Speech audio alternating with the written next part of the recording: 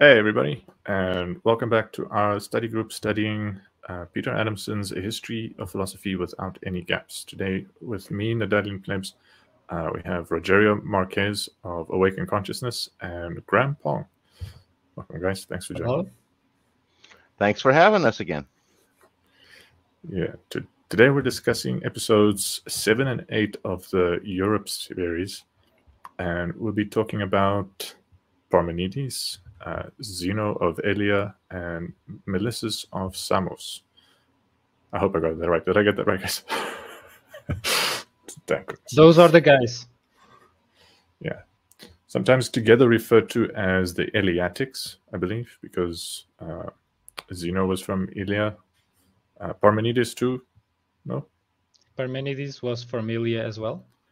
Yeah, but and so Melissus known was as from Eleatic. Samos. Yeah, just because. But we don't know for sure. Maybe he traveled from Samos during his life and established or flourished in Elea, which would make sense since the master would be in Elea. Yeah, so he gets also called an Eleatic because he's a follower of Parmenides, right? Yeah.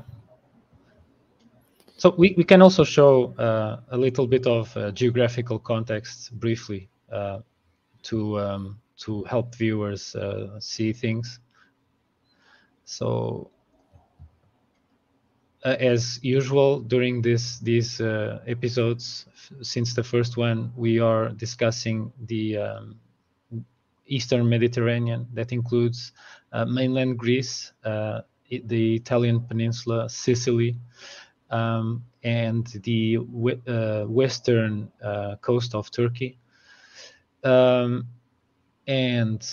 as we've mentioned, Elea is situated on the front side of the boot of Italy, as one could say, while Samos is more or less close to the western coast of Turkey, and it is an offshore island, a large major island, from which also Pythagoras, previously discussed in the last episode, also hailed from.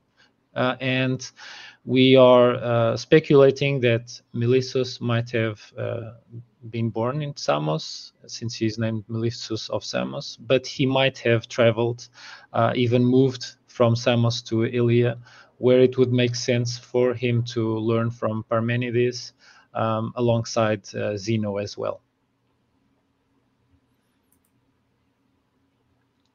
And so these are our subjects for today, as Nerdalium mentioned. Parmenides being the oldest, so the master, and then the first student, Zeno of Elea, a little bit younger, and Melissus of Samos, younger still.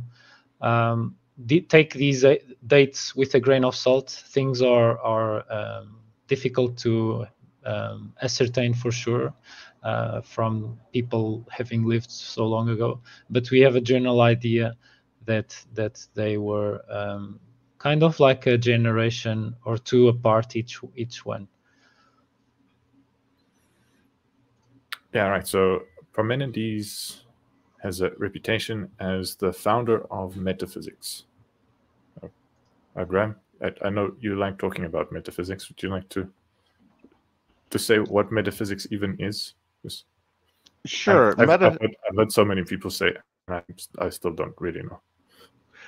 You're going to get the Graham version of it here. Basically, how I've always wrestled with metaphysics is, like philosophy, and so much of the basic level is dealing with like everyday life. And that happens within like a structure, within a framework. And metaphysics is the area of philosophy that's dealing with the framework on which our experiences are built, rather than dealing with the experiences directly themselves.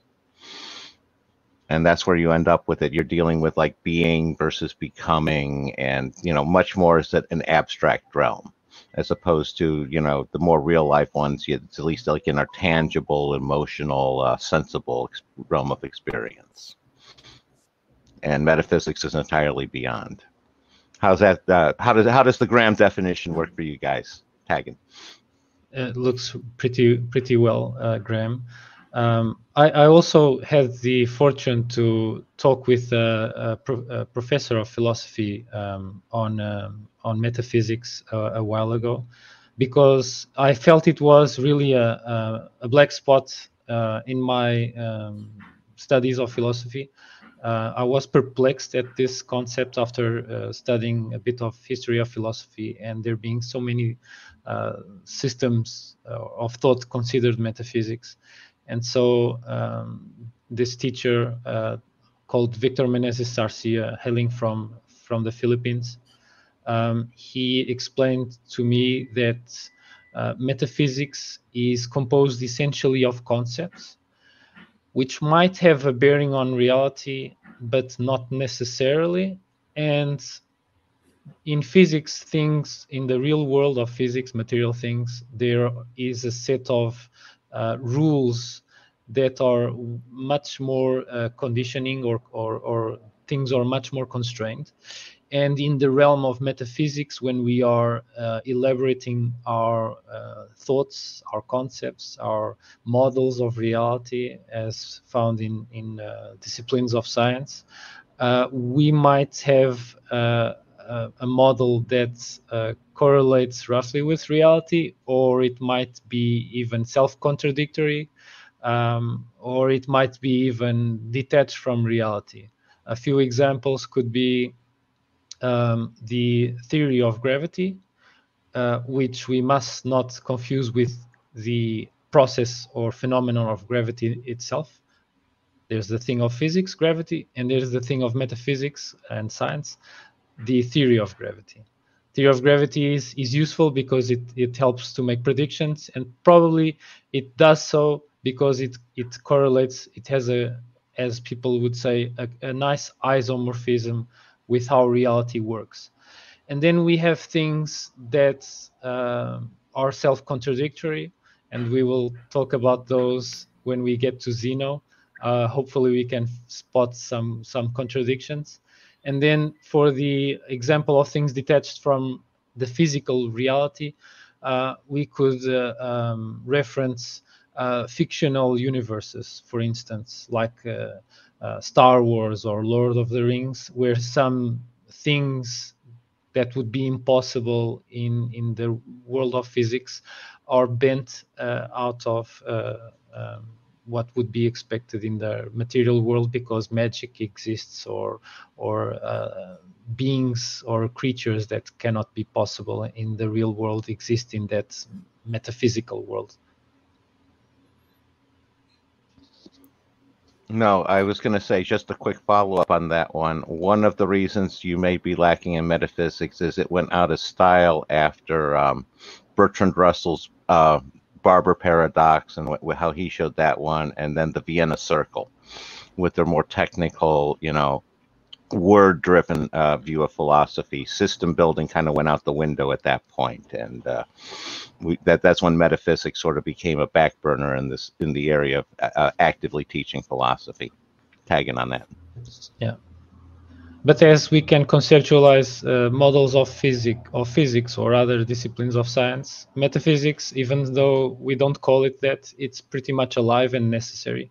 We really need to assemble systems of concepts that, for our purposes or our benefits, we better construct them as useful as possible for our intents and purposes, to kind of serve a more or less similar function as physical technology, but at the level of metaphysics.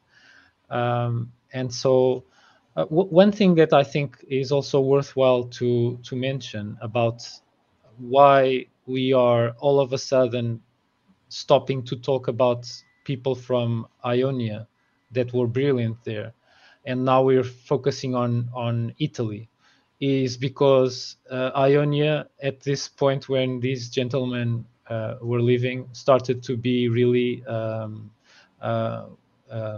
tumultuous because of the Persians' ambitions of conquest. And so probably these relatively well-off citizens that had means to travel escaped when they realized the danger was looming, and that's why now we are talking more about brilliant thinkers that are opposite in respect to mainland Greece, to Ionia, to the western coast of Turkey. And sorry, go I just ahead. had an interesting sort of speculation. One of the things that I'd like to get practice at in this history of philosophy is to try to take perspective and understand the motivations for why philosophers do things. And it just occurred to me when you talked about the wars and the tumultuous times that these thinkers lived in. I was wondering if, so all three of the thinkers we're discussing today denied the possibility of change, which seems like a crazy thing to do, and probably is a crazy thing to do. But so they did not think it was a crazy thing to do. They had logical sounding arguments that they said is more reasonable than the thoughts and opinions of typical people. So they considered themselves to be more rational than regular people by making these arguments denying the possibility of change. But so what I'm wondering is maybe the changes looming over them were emotionally problematic, so they were worrying. Like, is it possible that they were worrying so much about, say, the future of Greece with this looming threat of the Persians that it was kind of an emotional move, or at least motivated reasoning, to say, like, actually, no, nothing can change. Like, people are worried about like the Greek culture dying out, or like these really scary changes happening. But in the final analysis, change is impossible. It's all just one unchanging thing anyway. So we best not to worry about change too much.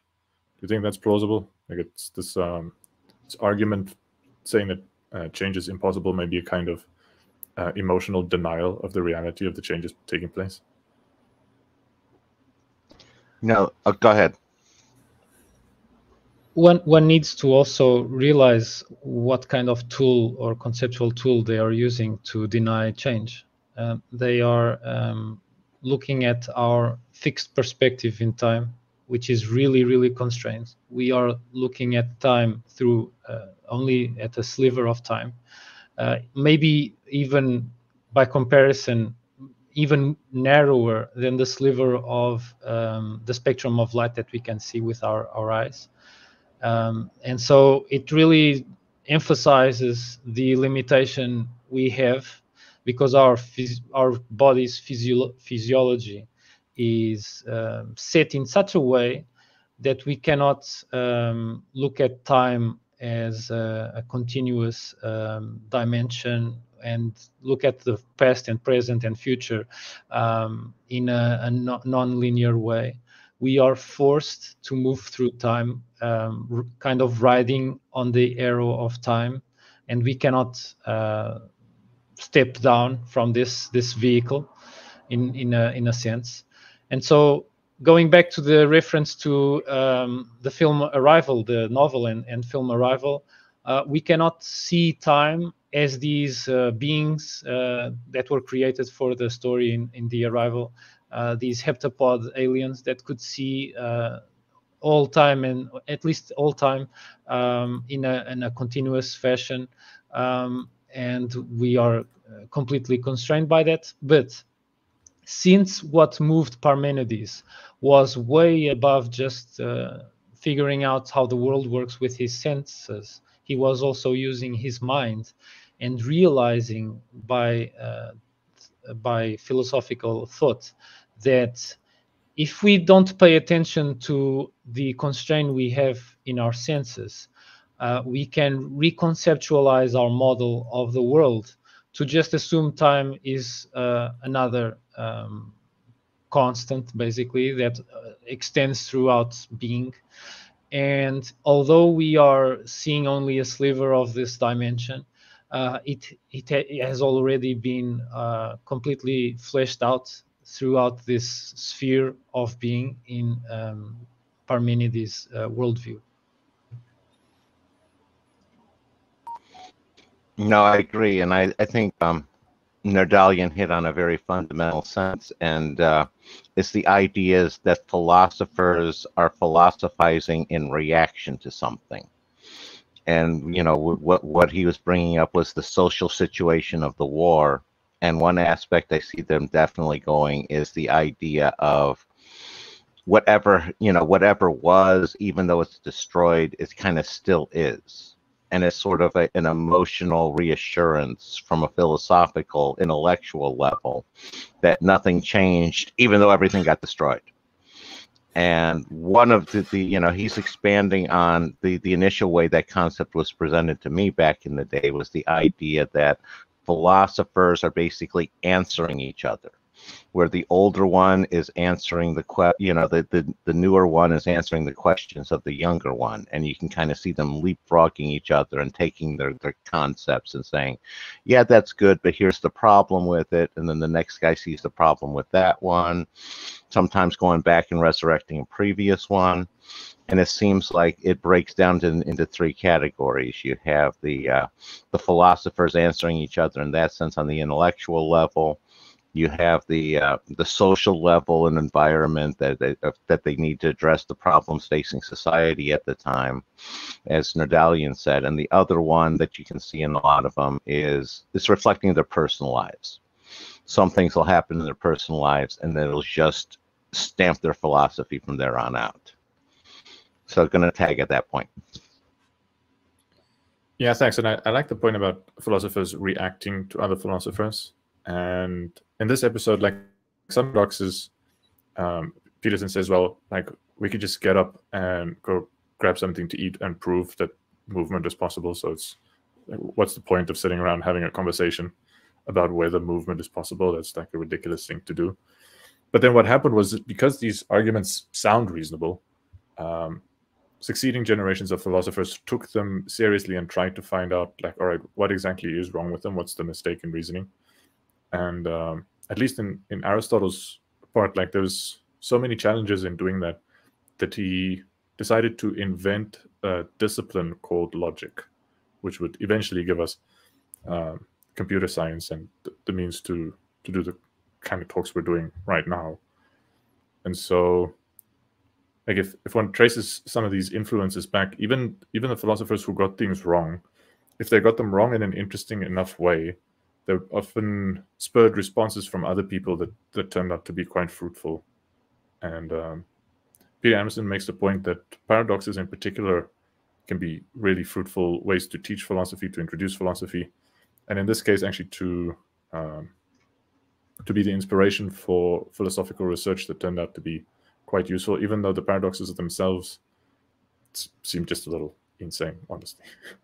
So basically, in other words, since you mentioned the word paradox, it is unavoidably conclusive that we are going to speak about Zeno now. Exactly, and I'll throw in there that, in essence, paradox is at the base of everything, and all of these philosophers are trying to wrestle with it, whether they realize it or not. Tag. I'll also like to explain in true Peter Adamson's tradition that basically all these interesting words are from ancient Greece. Paradox comes from para, which means against, and doxon, which means belief. And so in a literal sense, paradox is kind of like an idea or a statement of a contradictory belief or a self-contradicting belief. And one of the things I've learned from metaphysics is you can do all the metaphysics you like, but if you self-contradict, you have a self-contradiction within your metaphysics, it won't work if it's trying to aim at replicating or modeling what happens in the real world of physics. This is with this purpose, but if the purpose is like a fictional story, people won't take you seriously either. It's as if someone writes a novel and has a character die, and then without explaining correctly, the character just appears if alive, if like if nothing. And so self-contradiction. People that creates metaphysics systems, be it for fiction and storytelling, or for modeling the world, I think it's really important to avoid contradictions. And yet, like, these paradoxes, like the arguments for them are basically claims that everyday common sense opinions cause people to be in self-contradiction. And so what Zeno tries to do in his arguments is to try to show that assuming that motion is possible leads you into self-contradiction. And so motion cannot be possible because self-contradiction should be ruled out. And he had a bunch of different arguments, and like I don't know if it's worth like going through all of them, but I guess the most famous one is with Achilles and the tortoise, and there's a little joke about that one. So I'll let you guys explain what the joke is a little later. Like, just explain the paradox. So you can have the little picture up. It's good. So Achilles and a tortoise are in a race, and to make it a little bit more fair to the tortoise, the tortoise is given a head start. And so the idea is that in order to catch up and overtake the tortoise, Achilles has to, before doing that, at least cover half the distance, or at least make up the distance that the tortoise has traveled so far. But then in that same time, the tortoise would have traveled a little bit forward. And then Achilles would have to catch up to where the tortoise was. And by that time, the tortoise would have moved a little bit forward again. And so on into infinity, says Zeno.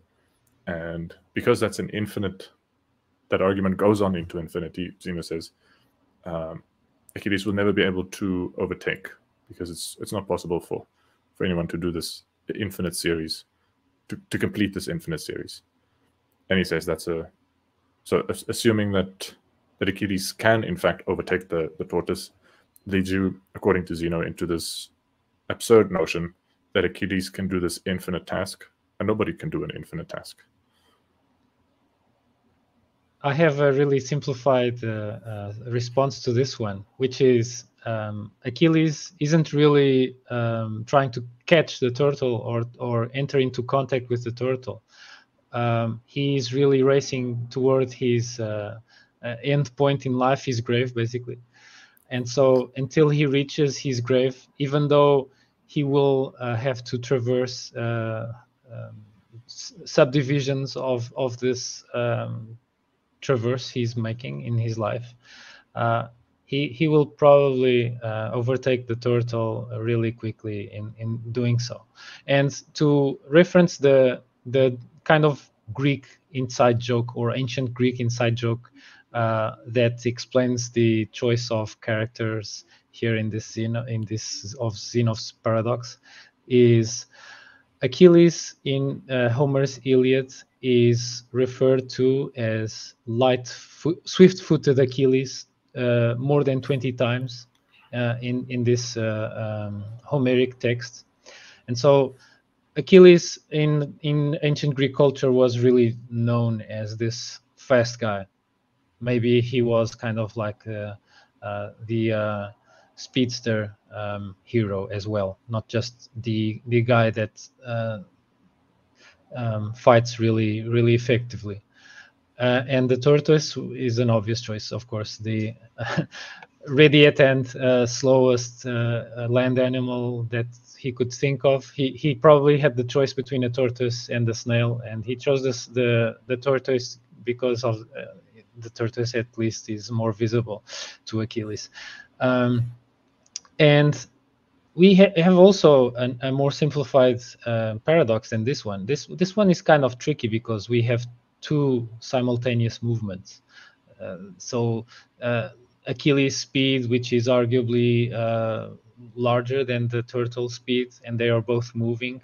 And if we kind of subtract the speeds between them both, it's more or less like the turtle is standing still.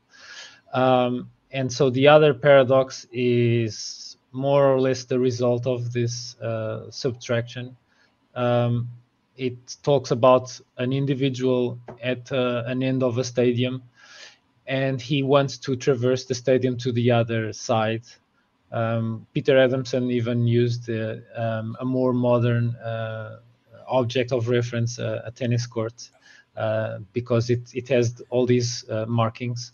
It has the midpoint where the net is, and between each of the sides there's also the serving line. And so by default this object is already divided into four nicely divided sections. The tennis player wants to go to the other side. He will probably find the net in the middle, but before doing so he must reach the net, and before reaching the net he must reach the serving line, and before the serving line he must reach the imaginary line between the starting point and the serving line, and so on and so forth. This can go on and on and on, and Zeno kind of has an Achilles heel here, as one could say, because the entire idea of this paradox and the one of the tortoise and Achilles is he's making a really great assumption, a really huge assumption, which is that the time and space can be subdivided ad infinitum. This might be true in the realm of metaphysics, of which mathematics is part. We have the kind of easy to wield resolution of infinite series of 1/2, 1/4, 1/8, 1/16, and so on and so forth, summing up to 1, or at least mathematicians they really swear by that. But if we really can subdivide the cosmos in infinite pieces of space and time, that would mean every single movement that we might do through time and space would need to traverse infinite points. And this means that we each of us are mere mortals, beings operating in this physical universe.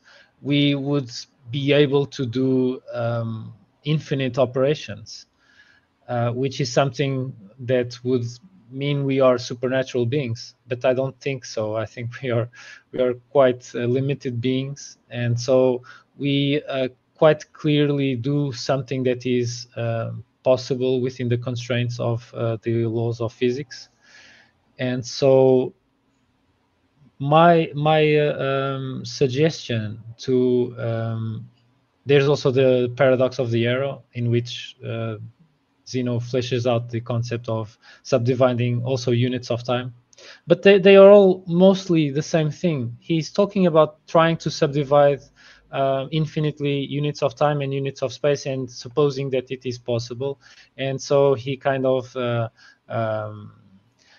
smirks and shows that he is above all arguments against motion through space and time.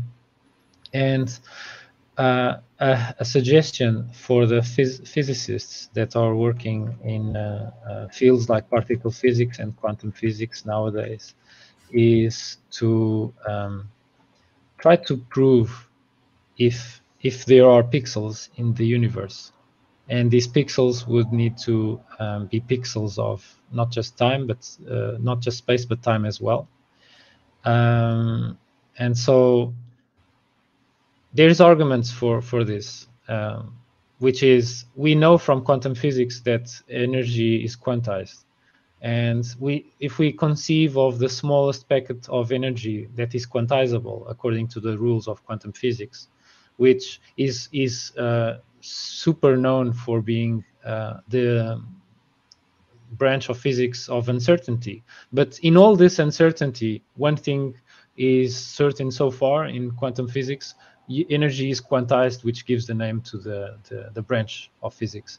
And so if energy is quantized, and according to Heraclitus, we use energy or fire as a mean of currency to do operations, and movement arguably requires energy or kinetic energy.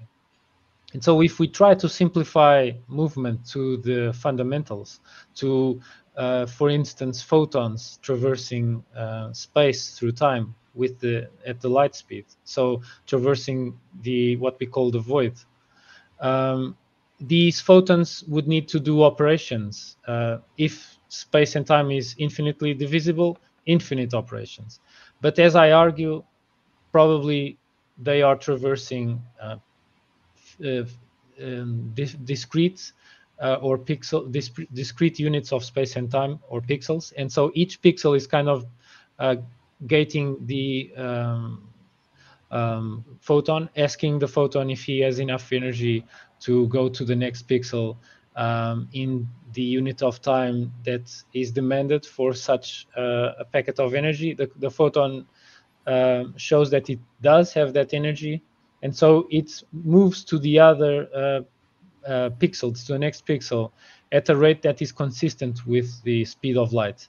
And since the amount of energy that a photon can have is quantized, it could help explain this constraint, a really well-known constraint of light speed, or at least the maximum speed that light can traverse. And so Aristotle kind of tries a similar approach, but he didn't have the benefit of inspiring himself with the ideas or the breakthroughs of quantum physics, general relativity, the observations that we can with our more advanced instrumentation.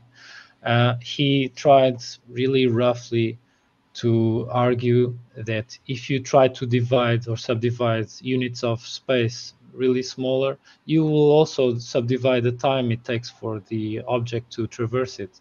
And so he kind of shows, like with a cop-out, that you can still have movement even if you try to subdivide things as small as possible. And so, yeah, this is kind of like the approach I would have to try to destroy Zeno's viewpoint. But having said this, this doesn't disprove monism. We can have pixels, a universe composed of pixels, but everything being part of one, as this pixel grid is a grid that extends throughout the entirety of being. No, I was going to say you hit on some key points there, and one of the ones that I was going to bring up is the idea that Zeno was the first one to deal with the concept of infinite series. And I'm sure that would have gotten him to all sorts of hassle with the Pythagoreans, because they couldn't even deal with the rational numbers. But one of the essence of, I think, Zeno's point of paradoxes is as soon as you start to use language, you're going to start to have paradoxes arise. And it's very much a relationship between words and words trying to represent reality, sort of the map territory relationship. And it seems like he's very much, all of his paradoxes emphasize around the parts versus whole conflict, where how do the parts assemble into this whole?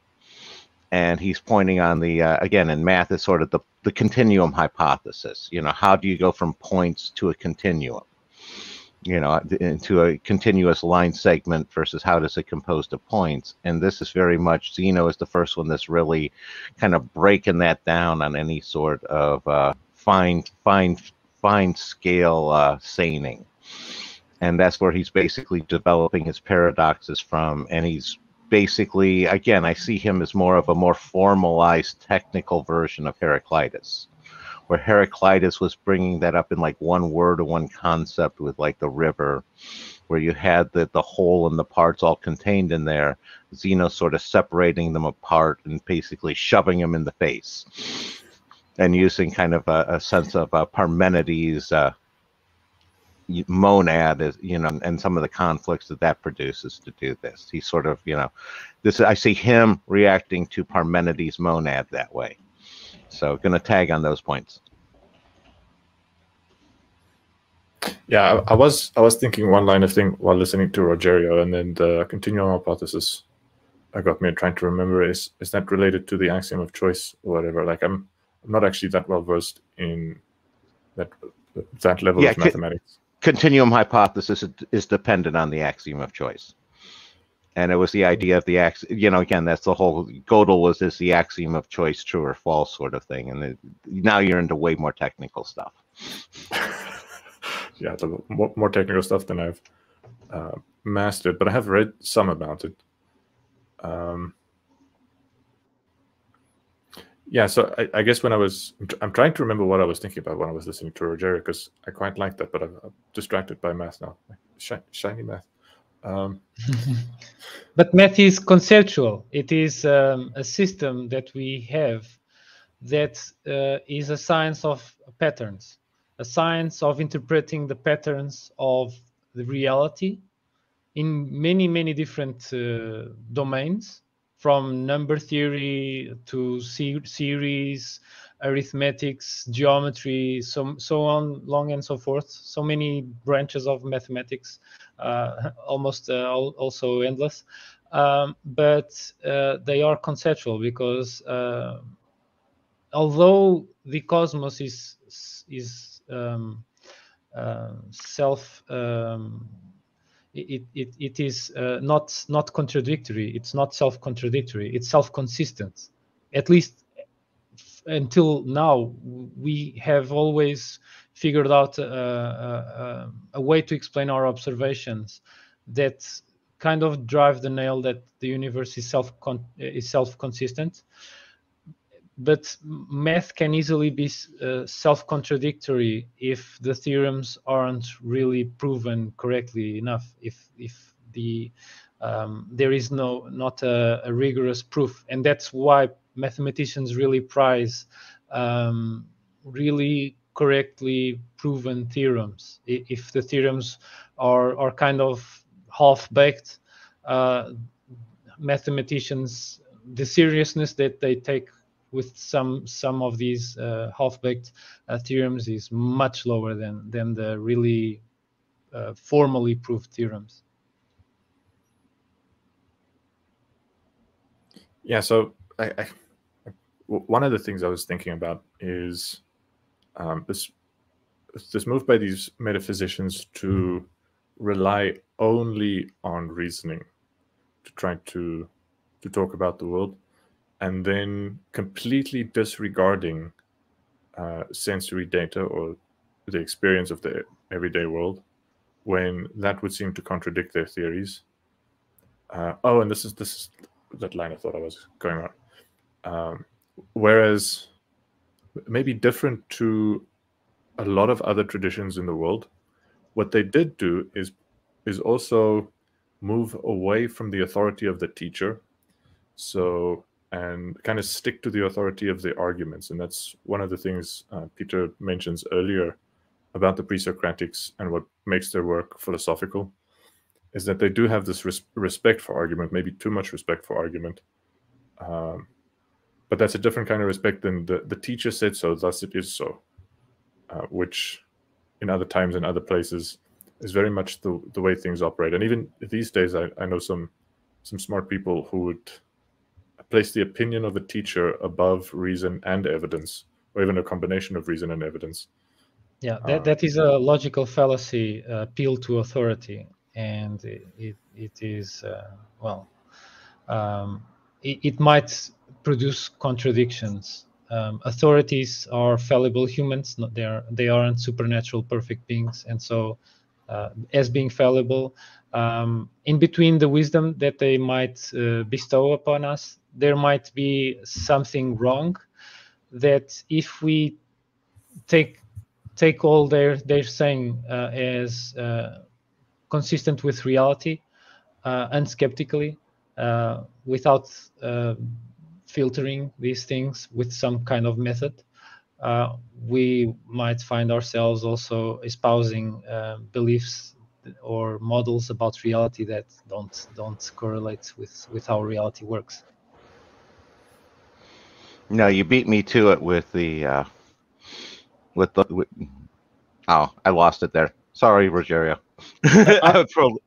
Yeah, if I may, I would also like to widen the concept of appeal to authority, because by referencing and criticizing the depictions of gods, as we've talked when we discussed Xenophanes, the gods are kind of like authority figures as well, and they were being considered as influential characters that dictate how to proceed and how things work. What are the norms? What are the rules? What is ethical and moral, and what is not? And so, if you have a public that is taking these authority figures words for it, regardless of the authority figures being made of flesh or made of concepts, people, by not thinking things for themselves, they might find themselves espousing beliefs that are detrimental to themselves, besides potentially being contradictory regarding reality, or conflicting with how reality works. No, I was going to say thanks. You brought up a much bigger point for me and expanded what I was going to say anyway. The appeal to authority, it's essentially what they're trying. It seems like what they're trying to rule out gradually is they're trying to point the focus to like objective reality, and having the person wrestle with that directly. And the appeal to authority and the logical fallacies are some of the mistakes that one. But one of the that I got that you were bringing up there is every time you were saying gods, I realized that what you were actually referring to were the things the priests were saying about the gods. And it became a matter. Well, again, yeah, it's the spokesman. And essentially, it seems like this is, in some ways, a political fight, too, between which one is going to have more authority in the society, the priest class or the philosopher class, and holding sway on that way. And that's one of the things that what you're bringing up there puts a new dynamic that I hadn't noticed before in the philosophy, but it makes a lot of sense. Going to take on that. Any words from that, Nerdalium? Yeah, I'm thinking. I guess my thoughts are slightly at a different place, so maybe a bit of a tangent. I hope not too much of a tangent. But I'm a little bit worried that I said this before, but I'll just repeat myself if I have. I kind of take these Eleatics with their arguments for why everything is one and nothing changes and no movement's possible and there's no space in between anything. They're like crazy doctrines that they back up with pretty good seeming arguments as a kind of cautionary tale that hopefully should inspire humility. It does, at least in me. So in this case, the arguments are relatively simple, but they're very difficult to debug. But the conclusions are quite obviously wrong. Many times in life, when we have questions that we really care about getting the right answers to, we can also give good seeming arguments, and the conclusions may not so obviously be wrong. Or just because the conclusions aren't obviously wrong, it may be good to not put too much faith in the arguments we make supporting those conclusions, even if those arguments seem to us to be airtight. Like having a truly airtight argument is, as it turns out, very tricky, very difficult, and it's easy to make an argument that's not airtight, but that can seem airtight for almost everyone who looks at it for thousands of years before people actually find the good ways to find the holes. And yes, same with authority. And another kind of tangent that I wanted to touch on is that I've also seen this kind of rejection of appeals to authority go the other way, where people say, well, it's pointless studying the work of others, or counterproductive studying the work of others, because they came before us, and therefore, like, we're in a better position to use our own tools. So they did give us tools, and we have better tools than they have, so we should completely disregard whatever they thought and said, and just use the tools we have to find out for ourselves. And I think that goes a little bit too far as well. So rather than make our predecessors or our ancestors into these ultimate authorities that can't possibly be wrong, we can study their work and accept that probably there are some mistakes, or like definitely there are some mistakes somewhere, and know that it's not an infallible source of wisdom, but it is possible to learn from it nonetheless. Same way as reasoning is not an infallible source of wisdom, it's possible for reasoning to be incorrect. And there's all other kinds of reasons why reasoning may be correct, but the premises may be incorrect. So the starting assumptions may be incorrect, even though the reasoning following it, that may be correct. To say that maybe reasoning shouldn't be put on a pedestal as well. But similarly, people can go the other way and say, we'll take that too far and say, like, no point in reasoning ever, because reasoning is useless. You're never going to be sure you're right, so you might as well listen to the priests who get their knowledge from an infallible source, some kind of god or whatever. And same with even empirical evidence, like all of the experiments we do also have the assumptions and limitations. So they're not infallible sources of knowledge, experiments and observations. But that can be taken too far and said, like, no point in doing any observations or experiments. Like, all we need is to sit and reason about things, we'll find the truth. Or all we need to do is trust the priest's version of the word of God, and then we'll be fine forever. And maybe there is no, actually, that's what I think, but I don't know it. I just think that there's no one place we could go to get really certain knowledge that'll never fail us. I think even the scientific method sometimes fails us. Any kind of philosophy method sometimes fails us. And maybe more controversially, sometimes religious things work in surprising ways for surprising reasons. But yeah, that also sometimes fails. So yeah, I think it's to me interesting to, like, instructive to look at these examples of seeming good reasoning leading to really absurd notions, and then taking that to, like, people making political arguments, and the reasoning also sounds good, but then, like, the conclusion maybe shouldn't be taken as 100% certain just because the reasoning sounds good. Like this, reasoning can easily sound good and conclusions be completely wrong. If I may attempt to encapsulate your ideas, the first one is think for yourself. The second one is take authorities and your senses, your sensory input, with a grain of salt or some dose of skepticism.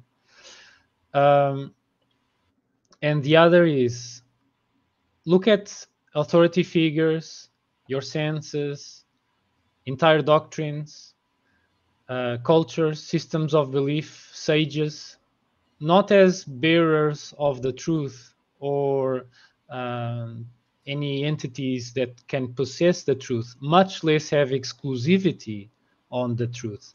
But at best, if they have some merit in what they have been doing, as fingers roughly pointing at the truth. And so, and this is a really important concept, this last metaphor that I draw from Taoism, the words from Lao Tzu, and also of Siddhartha Gautama. I'm not sure who came up with it first. But I think it's really, really important to know what truth is. It's something that is out there because the universe is there. It is, like Parmenides repeated so many times in his poem. It is. But are we grokking this it is? Probably not, and probably we never will, and probably even the most wise authority figures the best instruments of science and technology that we have devised and can devise probably will never encapsulate this truth, definitely.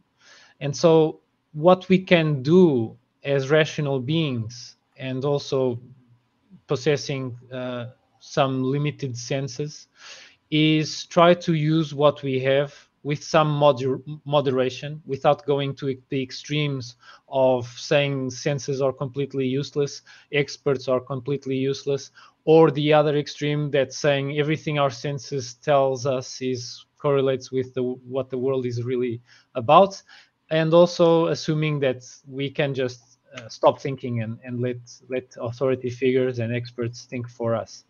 So we really need to figure out how to strike a balance and to distinguish between tools to inch us closer to the truth and gather bits and pieces of the truth from the truth itself. No, I agree 100%. Some of that, I think, a lot of that is summed up in one of my pithies, and that is, don't trust yourself, trust others even less. But ultimately you have to trust somebody, so you got to make your pick, and it's just that's my sequence, is, and that recognizes that you're always going to be wrong about something, but ultimately the choice falls onto you. So if you pick the wrong expert to trust, that's still your mistake for picking the wrong expert. Tagging on that. If I may, I would also like to comment on this idea that older ideas are necessarily wronger than more recent ideas. One can just admire how potentially foolish that is, considering how many times civilizational apocalypse has happened. We had the fall of the Roman Empire, and then people picking up the bits and pieces of fragments of philosophy and other technology schematics and whatnot, and many things being lost. Like we lost the know-how to do plumbing when the Roman Empire fell, and also we lost this technology previously in the Ganges Basin civilization, when this supposedly 5,000-year-old civilization also had an apocalyptic event, and they lost their records, or somewhat. And so progress isn't always necessarily in the direction of moving forward. We aren't necessarily just accumulating valid knowledge.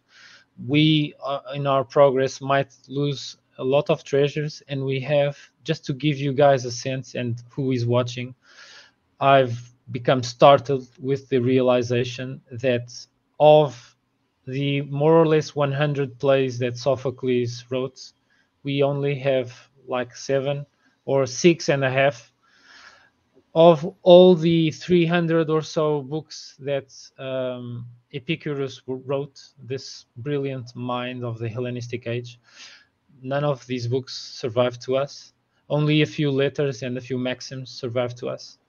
Of all the almost 300 books that Democritus wrote, the atomist from Abdera that we will be discussing hopefully tomorrow, none of these books survived to us. And so it takes a huge dose of hubris to think that we today are wiser than people that lived in the past. Not necessarily in all respects. We might have sharper intellect. We might have developed our mathematics and other branches of science and technology in a way that's probably is novel to all human history. But in what regards the understanding of the underbelly of the cosmos and human nature, we aren't necessarily better off in our societies that are drug-ridden with benzodiazepines and anxiolytics and whatnot. People looking for easy fixes instead of going through life paths of self-improvement. That contrasts heavily with many of these wise people from old, that emphasized life of, if not complete renunciation to pleasures, at least some moderation in regards to the pleasures and things that feel nice, but emphasize choosing things that are ethically correct in regards to improving character, gaining virtues, and trying to stave off vices as much as possible. So that the individual, since they are unavoidably going through time and accumulating days and years, months and years, which is unavoidable, as I've said previously, we cannot step down from this vehicle that is taking us through time. At least through this time, since we are accumulating time, we at least accumulate lessons of worth that are worthy to us. And to broaden this to a whole society or a whole civilization, that the civilization tries to figure out what is essential and distinguish it from what is non-essential and arbitrary, at least, or just nice to haves. And even more importantly, to distinguish from things that are really detrimental for the sustainability of civilization on the short, medium, and long terms, and to kind of make a system that prioritizes truths or systems of metaphysics, at least, that are more creative of sustainability, resilience, and anti-fragility, and giving much less focus and much less attention to things that are only superficial or superficially nice to haves, or things that are really detrimental. Yeah, I wanted to say, so today we came to do this episode to talk about Parmenides, Zeno, and Melissus. And I think we have, and we've spoken about a bunch of other things besides. So it sounded like Graham wanted to respond to you, Rogerio. So sorry for interrupting that, but I think maybe after, if you still want to respond, Graham, after doing that, we should maybe think about if there's anything else we want to say about these three guys, and if not, maybe that's a good time to bring it to a close today. No, that'd be fine. I just wanted to, listening to Rogerio, I was hearing the counter argument there, where people with that huge presentism bias would sit there and say, well, yeah, look at all those past civilizations. They destroyed themselves. We haven't yet. So why should we learn the lessons that they had that ended up destroying them? And, it's much, and again, bringing it back to what you were saying, that's an example of where they can use philosophy to blind themselves. And it's some of that comes down to the chorus of basically a subjective truth of the group, where as long as we all agree, that's all that matters. And we can just, focus on whatever short term, whatever we're interested in, doesn't matter for anybody else. And bringing that back into Zeno, now we're dealing with the parts in the whole again. You have the parts, the parts that are separating themselves and causing problems for the whole in the group. So I just wanted to bring that back to Zeno, since that was the topic. Taken. Yeah, so thanks for bringing it back. We were kind of on a tangent here. To summarize how we could interpret Zeno in both a monist and atomist sense, at least in the sense that we are trying to either show that his paradoxes don't correlate with physical reality, or that they perhaps do. We could say that for a monist interpretation, each particle is connected to all other particles, each particle or atom, in the strict sense of Greek non-divisible particles.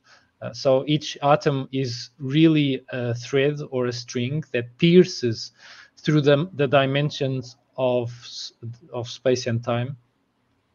maybe these dimensions are pixelated or not. Each thread has variations of properties through time, such as energy.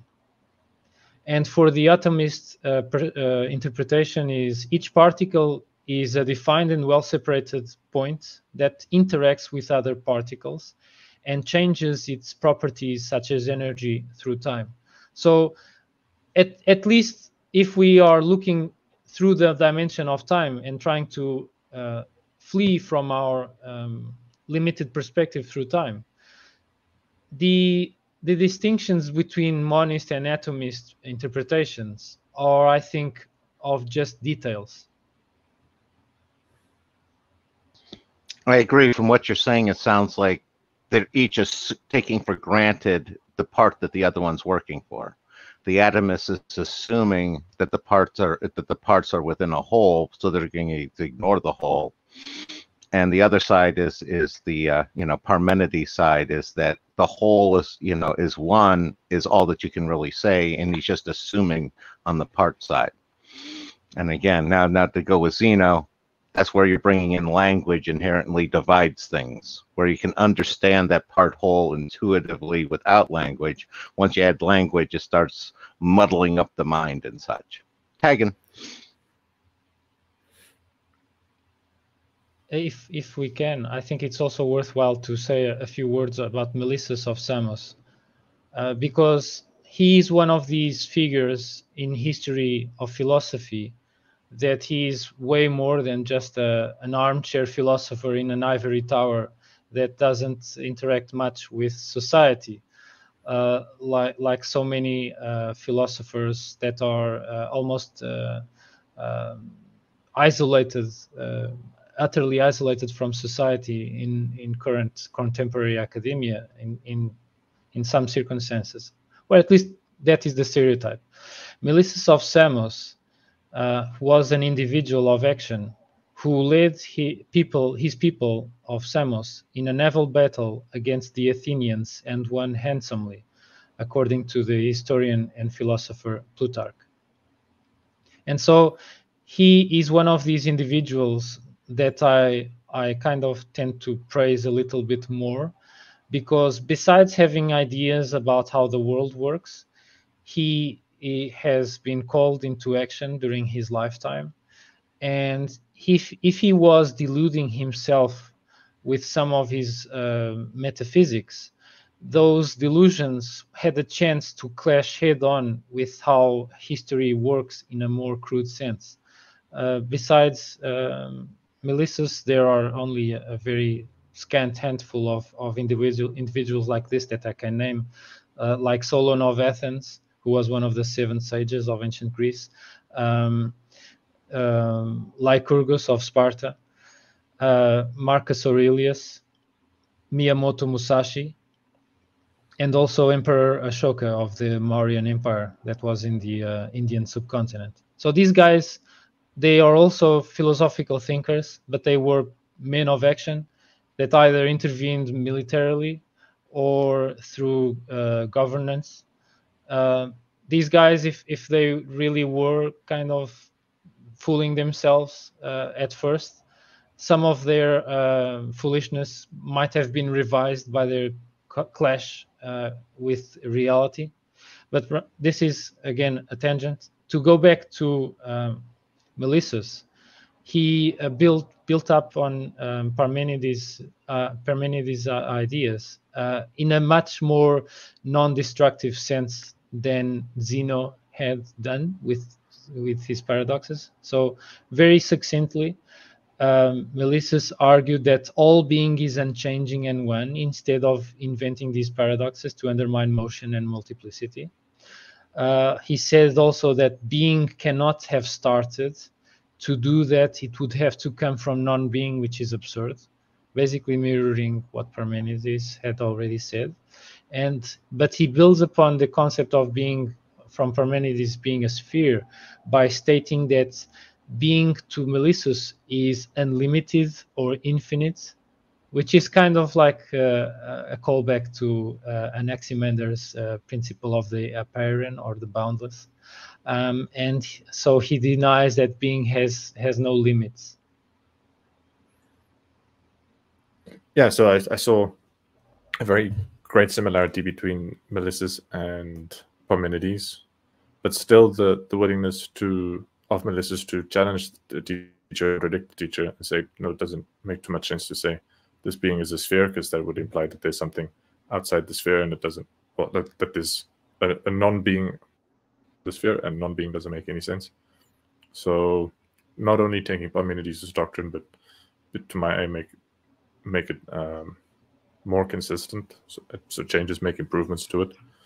And yeah, it was the thing I was pointing at with both Zeno and Melissus, sort of taking the teacher's teaching, but then using arguments to build off of it, and in some cases contradict it, and being like, well, we put our faith in the arguments, not the teacher as such. And regarding his military career, I'd be really surprised if the doctrine of monism as espoused by Melissus and Parmenides, and Zeno for that matter, has any practical implication for warfare. Like if you have to decide how many ships to have and how to man the ships and what kind of ships and how to meet the enemy and that kind of stuff. Like at some point you just kind of go, yeah, movement's impossible, but we have a battle to fight, so forget about that for now until we fight the battle. And during like the whole planning of the battle, I think it would be required to take for granted that ships can move.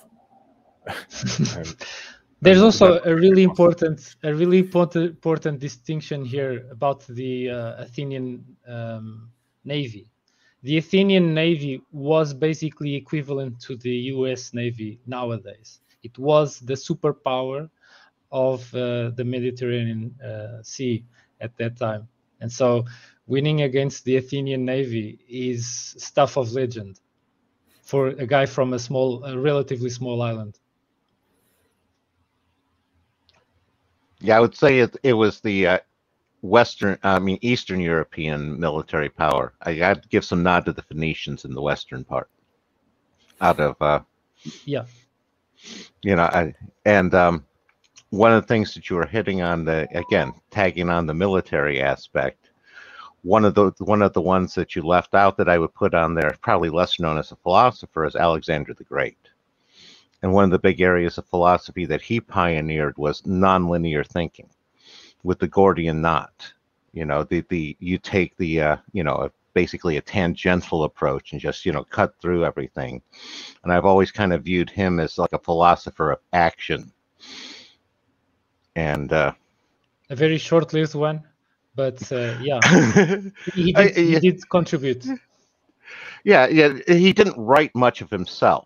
It was more, like I said, it was more in his actions, and I very much see him as in the chain of Socrates to Plato to Aristotle to Alexander, and they very much seem, like the leapfrogging one. And getting back to that one with Melissus here is very much the echoing back to previous philosophers.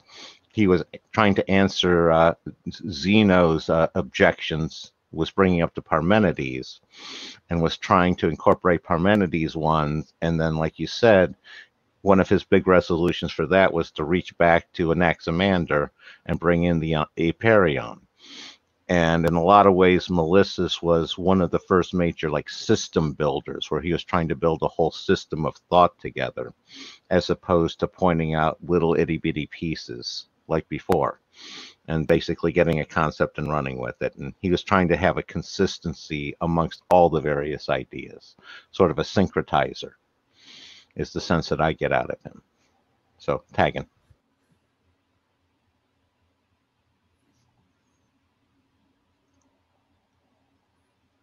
I think that is a really nice encapsulating statement on Melissus. I agree. And maybe it's a really nice way to close it off for today. What are your words, Nedalium? My words are thank you both for studying the series with me. I really appreciate it. I've been wanting to go through this history of philosophy for a long time, since I became aware of its existence more than a year ago. I've been looking for people to discuss it with. And yeah, I'm enjoying these discussions. So I'd like to thank you. I'd like to thank the viewers for tuning in. And maybe extend an invitation. This is a kind of informal thing, and we're presenting somewhat to an audience, but it would be cool if we had a couple more people participating, interested, even as guests, for just on specific parts or specific episodes that are interesting. It would be nice to get some diversity and some other people, some fresh people in here. But yeah, let's see you guys tomorrow. I guess that's all I have to say. Likewise. Sounds Tomorrow good. we will tackle the atomists, the guys that like itty-bitty things that cannot be sliced and diced. Bye-bye. See you. Bye-bye.